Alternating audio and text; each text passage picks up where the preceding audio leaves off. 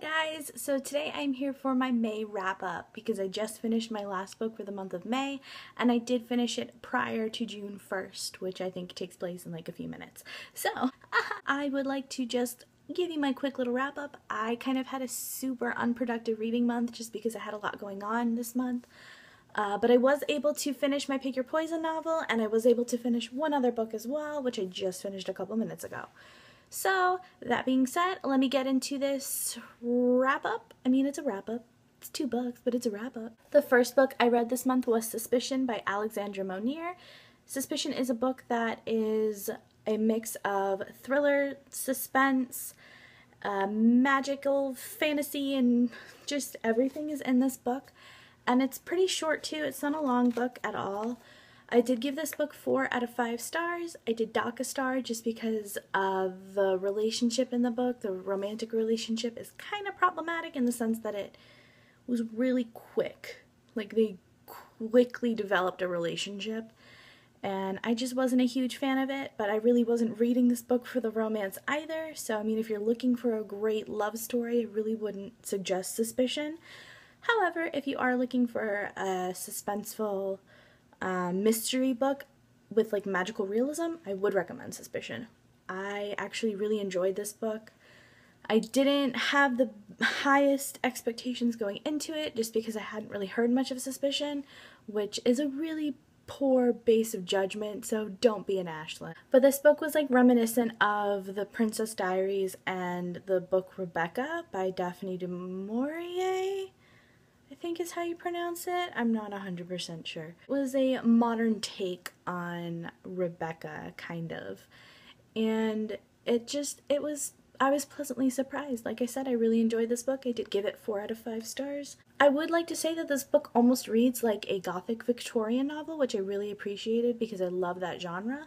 It is modern day, but the way it's written is very similar to like a Victorian setting. But yeah, this is actually the story of Imogen, and when she was a child, her parents and her aunt and uncle died in this mysterious fire, and they were actually like a branch of nobility. I want to say they were a duke or duchesses or something, I don't know. I read this at the very beginning of the month. So when she turned 17, Imogen does actually inherit this estate and everything, and she never thought she was going to, and so she wasn't really prepared for it. And it's about her coming to terms with that and solving the mystery of her parents' death, and all sorts of crazy shenanigans ensue. Like I said, this also has magical realism in it, which I really appreciated because that is another genre that I'm a huge fan of. So it was kind of cool to see it combined with the different plots it was combined with. The next book I finished in the month of May, and this is a book that I feel like I need like 5 years to talk about, is The Night Circus by Erin Morgenstern. This has 500,000 stars out of 5 from me. This is one of the best books that I've ever read in my entire freaking life. I cannot even express to you how beautiful this story is. I worded it in my Goodreads review as it's tangible. It is something you can hear, you can smell, you can taste, you can touch. You are a part of this book when you read it because that is how eloquent the descriptions are. It blew me away. I was not expecting, I mean, I knew a lot of people enjoyed this book, but I was not expecting to enjoy it to the caliber that I have. This is just like next level book. This is, I don't even need a movie or a TV show. Somebody mentioned they were making a TV show, and that's a horrible idea. So if that's true, gross. But I don't even need any like visual to go along with this because I can picture it perfectly. I've never ever wanted to join a circus more than I have the Night Circus, and which is funny because I actually really freaking hate the circus. It creeps me out because I don't like clowns. But anyway, that's irrelevant. That has nothing to do with this. Read this book. If you're on the fence about it, hop off that fence, pal, because this book will just, it'll take over your life and probably ruin bits of your soul. But I mean, you know, what's reading if it doesn't ruin your soul? So many times I had to stop and take a picture of the words to send to Mel because she's read the book before, so I just had to like send it to her to gush about it. I can't get over how amazing the descriptions are.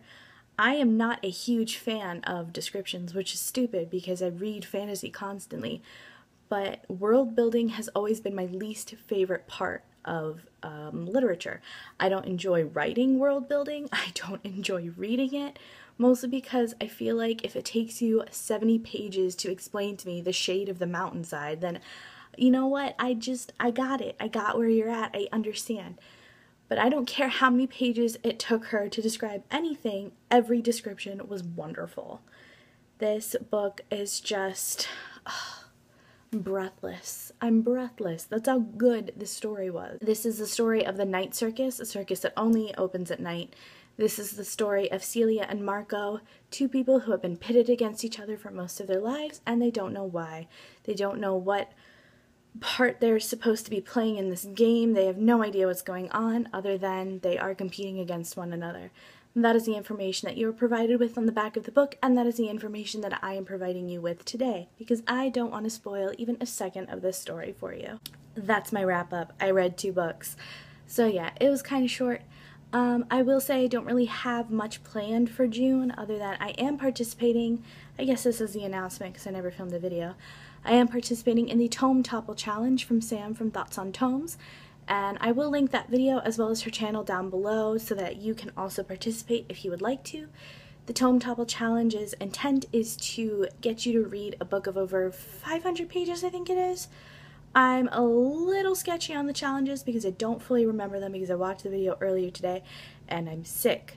So I have sick brain. I will say that I have 2 books pulled aside for this challenge. The first one is The Distant Hours by Kate Morton. This book has 670 pages. I am scared of it. It's huge. It's going to, look, I can't even, like, hold it. It's a lot. It's a lot. And I don't really know anything about this book either. Kate Morton was recommended to me because I like Sarah Addison Allen and Alice Hoffman, so that is why I have this book. The next book that I will be reading, or attempting to read, is The Mists of Avalon by Marion Zimmer Bradley. This is kind of apparent what it's about. This is the story of Avalon. This is actually like, you know, Arthurian mythology, but about the women of Arthurian mythology. And I think they made like a TV movie about it a really long time ago, and I vaguely remember it. I just remember it had Angelica Houston in it. That's literally all I remember. But I've always wanted to read this book. It's always been recommended to me, like, practically my whole life, and I finally bought it not that long ago, and so now I'm going to attempt to use this as a challenge in the Tome Topple challenge. Again, I can't really remember the challenges. I remember that there are 5. One of them is to read 500 pages within a week.